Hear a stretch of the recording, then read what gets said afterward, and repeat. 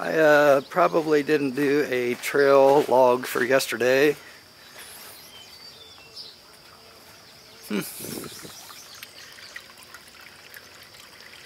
Straight out of the ground, I guess.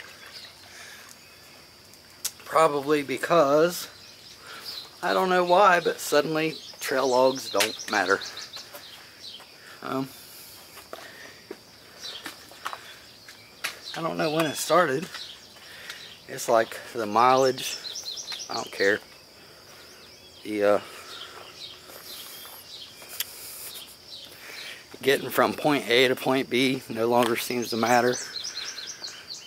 That's kind of the release I've been wanting. Today though, my mind is on rock climbing. I have created route after route after route of climbing routes in my head all morning, and it's been very tempting. I know that these are all probably virgin climbing spots. I mean, look at that. Unfortunately, I don't have the necessary gear, so that's been the struggle. I want to climb, but I can't. Which is kind of funny because lately, since I had the back surgery, I guess, so a couple years, I haven't wanted to climb. Oh my. It's like every single place just sticks out as a route. Like from that red dot on the tree, start there, and just follow that up. Fuck my life, I'm out here hiking. Get rock climbing out of your head. Oh, today's been all about wanting to rock climb. I'm dying for a cigarette, I don't understand why. I'm rambling, so let me go ahead and shut this off. Hopefully you've seen enough. This landscape along the Cumberland River over there. I can see the river. I'm just a couple miles short of Cumberland Falls, headed north.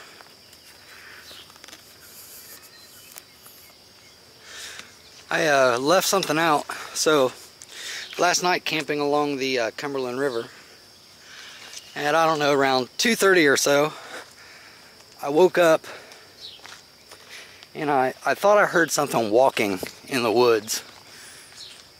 And then just like out of nowhere, this wolf starts calling.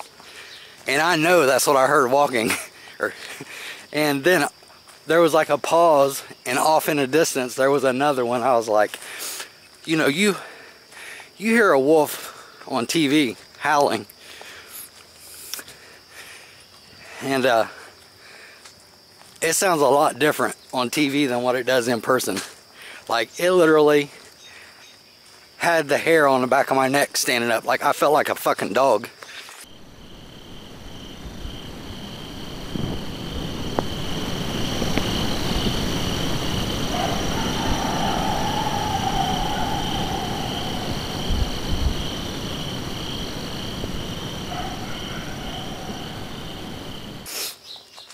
And I just kept reassuring myself that, you know, you're the top dog here. Don't be worrying about no wild wolves trying to come in, steal your food, attack you while you're asleep in your hammock. Like, it really messed with my head quite a bit. And they're kind of popular up the Red River Gorge too.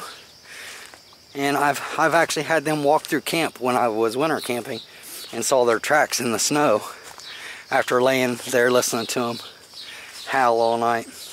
I'm in a kind of a technical part, so I gotta shut this off.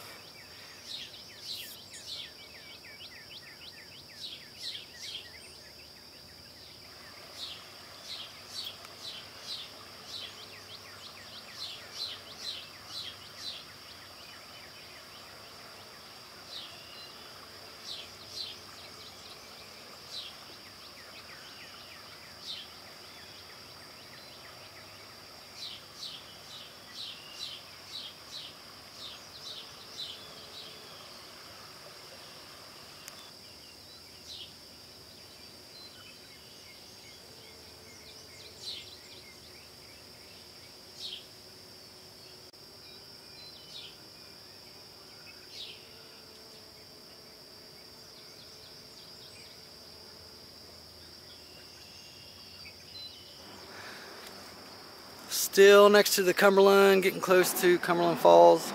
You can tell I'm getting closer to civilization. Civilization is noisy. Everything that I come out to the woods to get away from, I'm walking into. Something else I kind of noticed, this is interesting, and I realized it only a couple days in, but I haven't discussed it yet, is I have a Droid Turbo, and it gets about 3 days battery usage and battery save and airplane mode. And I was like, oh, that's great. I can shut it off and probably get 5 days or 6 days out of it, or maybe unlimited. But what I found out is it actually uses the same amount of power when it's turned off as it does with both battery save and airplane mode on at the same time. And I got to thinking about that, like, why would that be? I mean, there's got to be a little bit of, oh, that's kind of cool. There's got to be a little bit of power that's used to keep the read-only memory in the bootloader. Let me rephrase that.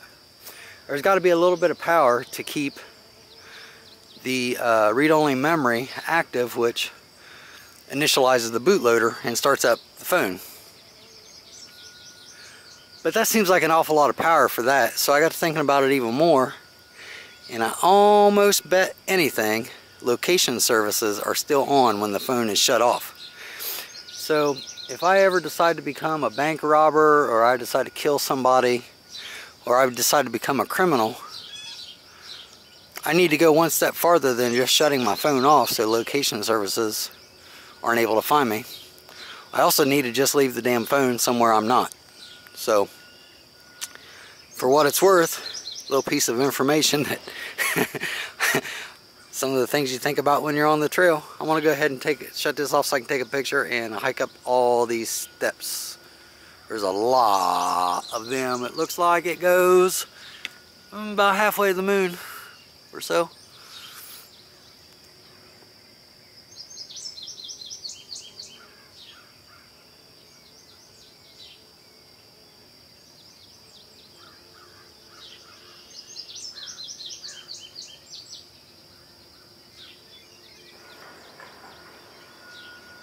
Alright, so I've mentioned this a couple times. The correct way to use trekking poles, some people call them hiking poles, is, let me try to demonstrate. You'll notice that the trekking poles are rearward of me. So they go behind the center point of my legs. And let me see if I can get this on camera.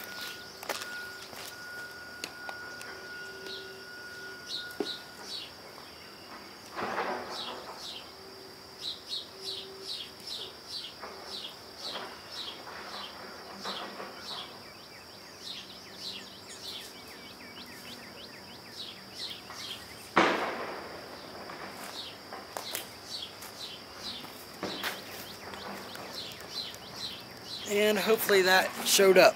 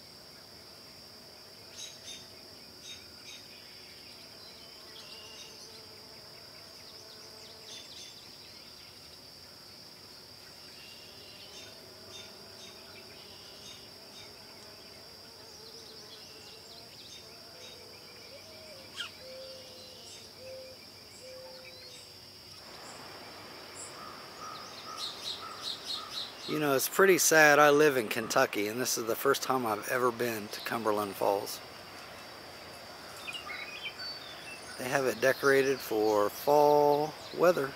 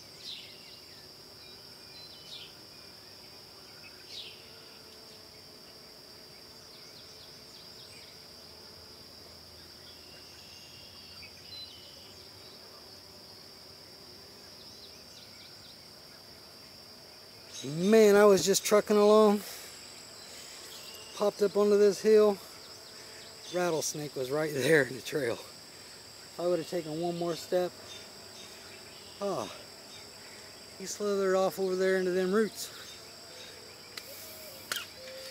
So now, got me on edge. I got to get on down away from here. He went in there somewhere. Man. Oh, so first rattlesnake I've seen on the trail. I saw one copperhead 4 or 5 days ago. And then I saw one baby snake. I actually think it was a copperhead too. It was kind of hard to tell because it was so small. And I was really kind of surprised I haven't seen more snakes. Wow. Right on the trail, like I said, I was, now I'm all paranoid about taking steps. Wow.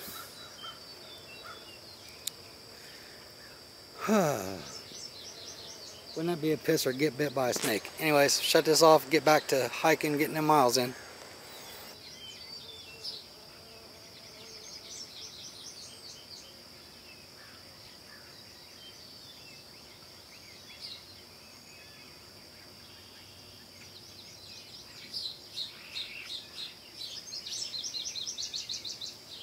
Inside of the shelter, I think there's a bucket there to do your thing. Someone's left some cordage. There's a inflatable mattress, some foods over there, a thermarest, a map, a pot, a broom, a walking stick, and a fire pit. I stopped here just to rest. It's 2 miles to the next shelter. There's only 3 shelters on this whole trail, and 2 of them are just 2 miles apart. So I'm going to go to it. I need to get water between now and then, and I'm going to time myself. It is right now 3:38, and I plan on leaving at 3:45 p.m.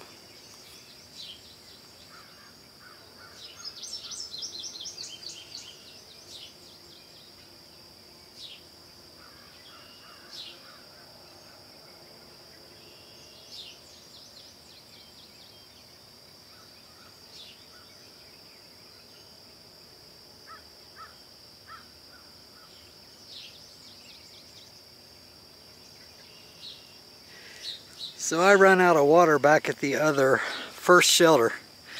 I'm kind of in between the two. And I seen this place that comes down to the river. You can kind of see the ground here. And then looking down there, the parts that look wet is like quicksand. So I had to walk from, you might be able to see my footprints right there. I had to walk from there all the way down to the other end, checking to see if it was safe to walk on. And I finally found a place that I could stand on for a second or so, and my feet only sunk about an inch. So it was all the way down there. You can't even really see where it's at. And where it kind of curves in toward those 2 rocks down there, the first 2 rocks.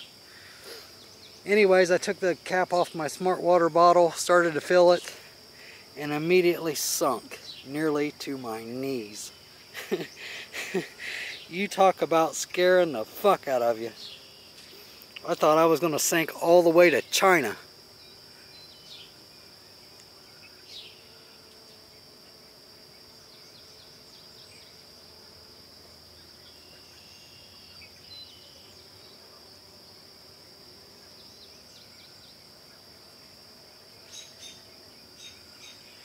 I know you probably can't see it, but look at all of these mushrooms. There are hundreds in just this little section.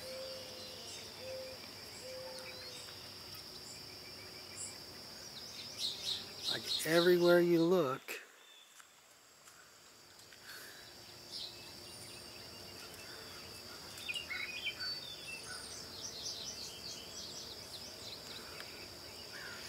I believe that they're poisonous. I would have to look these up.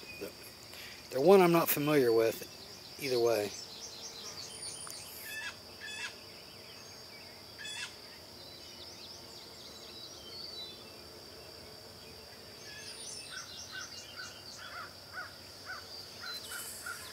So I made it to Bark Camp Shelter. I did not do very good on trail miles today.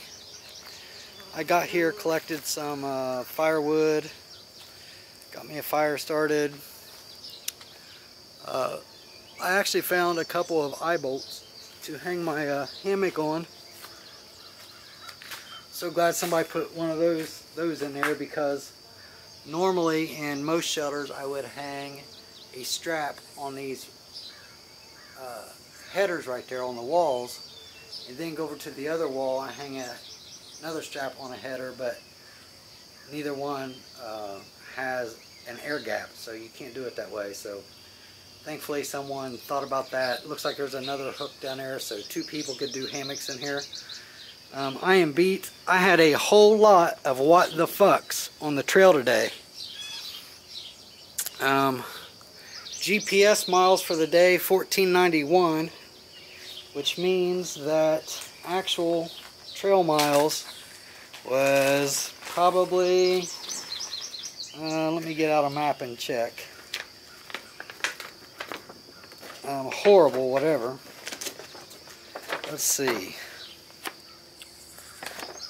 I know about where I was camped at last night.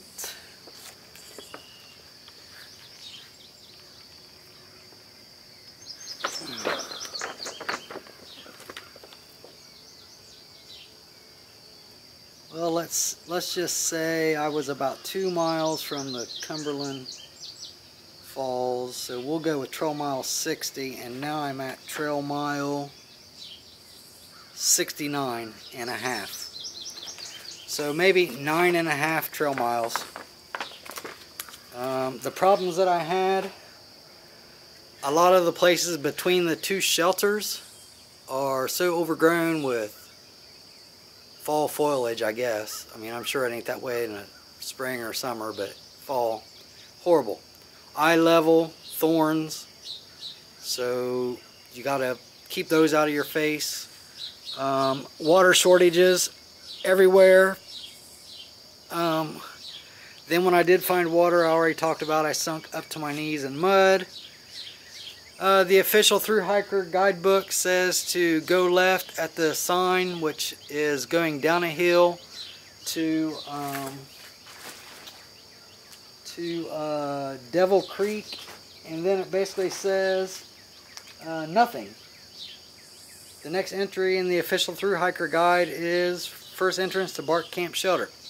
The problem with that is, if you look at the trail notes, it says to be careful crossing the rocks, except for Devil's Creek is dry and you can't get on the damn rocks, or at least the rocks that I saw anywhere close to the trail that goes down at the sign. So then I walked back up to the sign and went up, and you could cross the creek there, but then once you cross the creek there, I couldn't figure out a way to get back down to the trail. So I finally just said fuck it, and walked across the mud, taking a risk of sinking again like I did earlier in the day. But I didn't. So yeah, it took me, actually I said in a previous video it was 3:45, and I just got to the second and it's 6:40. 3:45, 4:45, 5:45, nearly 3 hours to go 2 miles. What do you think about that shit? So I'm beat, I'm tired.